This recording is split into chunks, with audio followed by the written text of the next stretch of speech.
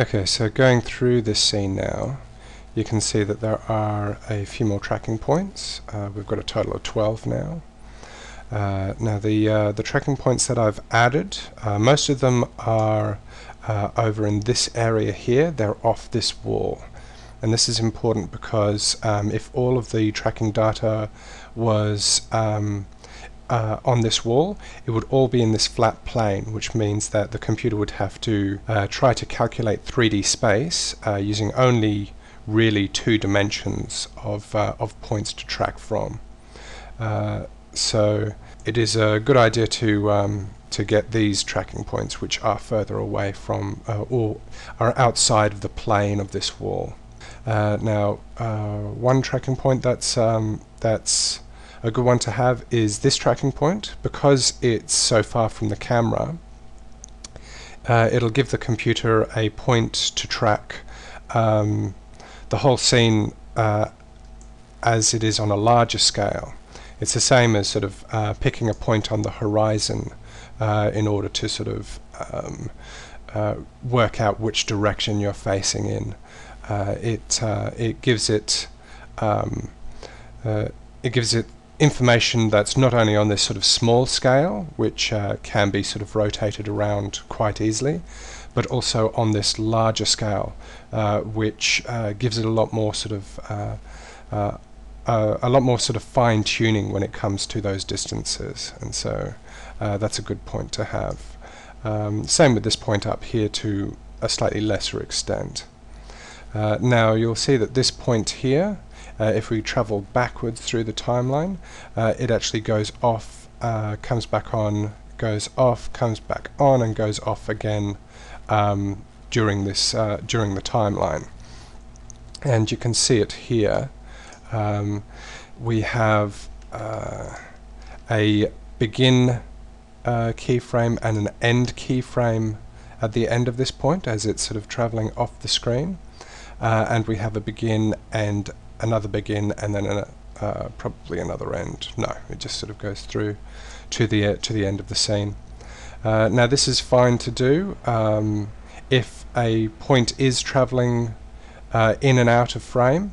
Don't hesitate to actually break up the tracking like that, and the begin and end keyframes will just tell the computer not to attempt to track between these points.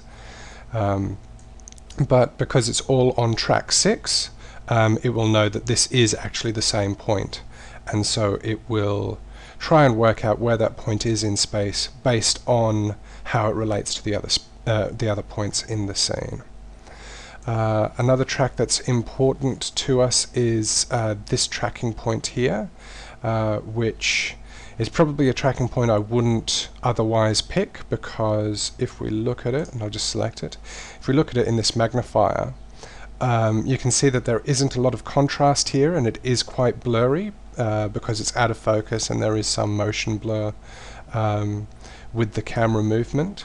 The reason why I have decided that I need to track that anyway is because all of our points so far have been raised up from the floor here, and I would really like to have the origin point and the ground plane be on this floor here, flush with this sort of this tiled ground that we have here. And in order to do that with the least amount of tweaking, I've picked a point which is on that ground so that we can just put the origin point right on that point. Otherwise we'd have to sort of work out in 3D space how far down from these points the actual ground plane is. If you are filming and you have a little bit more foresight than I had, bring along a tape measure, because you'll be able to measure the distance between these 2 points. If you know that you're going to be tracking these points, just measure the distance between these 2 points, because this will help with our coordinate system. And so you can measure this distance, even measure the distance from here to here if you can get a decent measurement off that. And that will come in handy later on. The other tracking point that I've got is this tracking point here, which is the corner of this bench, and this is a lot better tracking point than the bolts that we had in this in the back of the bench here. And you can see here, if you look over in the magnifier on the left, it really is sort of hard to see any of those bolts there. If we look at this tracking point, you can see that it is sort of it's a good contrast between the background and the foreground color, and it does have this corner that we can sort of place the crosshair directly on. However, it's not our best tracking point because it is so blurry, because it is out of focus. You can see there that we've got the lighting changing, which is because we had the lighting set to automatic, or the exposure level for the camera set to automatic. If you can set it to manual, please do set it to manual, because that will add some consistency to points, which will make them easier to track.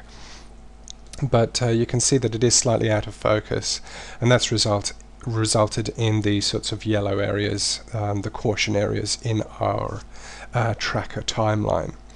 And in order to combat that, you can see that I've had to add a couple of these keyframes here in order to try and fix up any areas that were really sort of confusing the computer. But I still added this point in, even though it is not the best tracking point, because at the start of our scene, at the first half of our timeline, we only really have tracking points which are on this plane, or this tracking point which is fairly close to this plane. This tracking point is further away, which gives us that sort of three-dimensional depth, and we don't have other tracking points of that type right from the start. So if we didn't have that there, we could have errors at the beginning of our scene, or at the sort of first half of our scene, as it's trying to sort of judge this three-dimensional space based only on the information that it has. Now, when this tracking point goes off screen, you can see that it's no longer valid. That's when this tracking point comes into effect, and we still have this tracker up here. And later, and just a short while later, we have this tracker come in for the first time, which means that not only do we have a nice distribution of trackers around the scene and in 3 dimensions, but we also have those 3-dimensional trackers at both the beginning and end of the scene.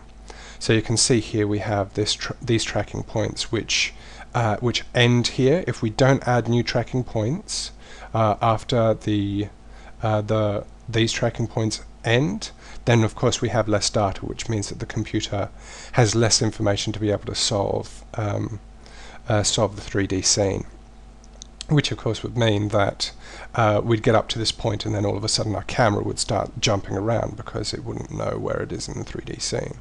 And if we scroll up, you can see that we have a good distribution of points that go right to the end. We have points that are tracking around the middle, and we also have the trackers which are tracking around the beginning of the scene. And so keep that in mind when you are setting up tracking points like that.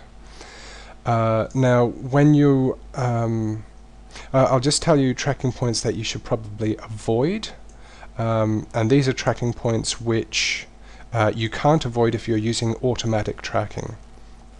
And one example is anything where you're tracking the intersection of an object with another object which is a distance behind the first object, which sounds really complicated, but really a good example is right here. If you look over in this magnifier, when I put the cursor over here, you can see that there is that right angle there. And normally right angles are good, they're great tracking points. There's good contrast between this background and these sorts of foregrounds. And so it might seem like this right angle here is a good tracking point. And the automatic tracker will actually take this point and say, yes, this is a good tracking point, I'll track this point. But we of course know that it isn't a good tracking point. And the reason for that is that this isn't a fixed point in space.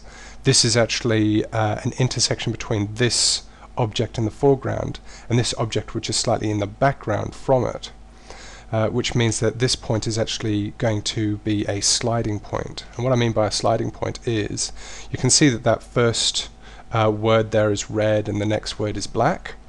Well, if we move the playhead back, you can see that now, looking over here in this scene, we're right at the beginning of this first white word, and the whole of the black word is now visible, and that right angle is now there above this point in the word. It's because as this post moves in front of this object, that intersection slides along the top of that that sign there. And in fact, as the camera moves up and down, this point where it intersects will actually be sliding up and down this pole as well.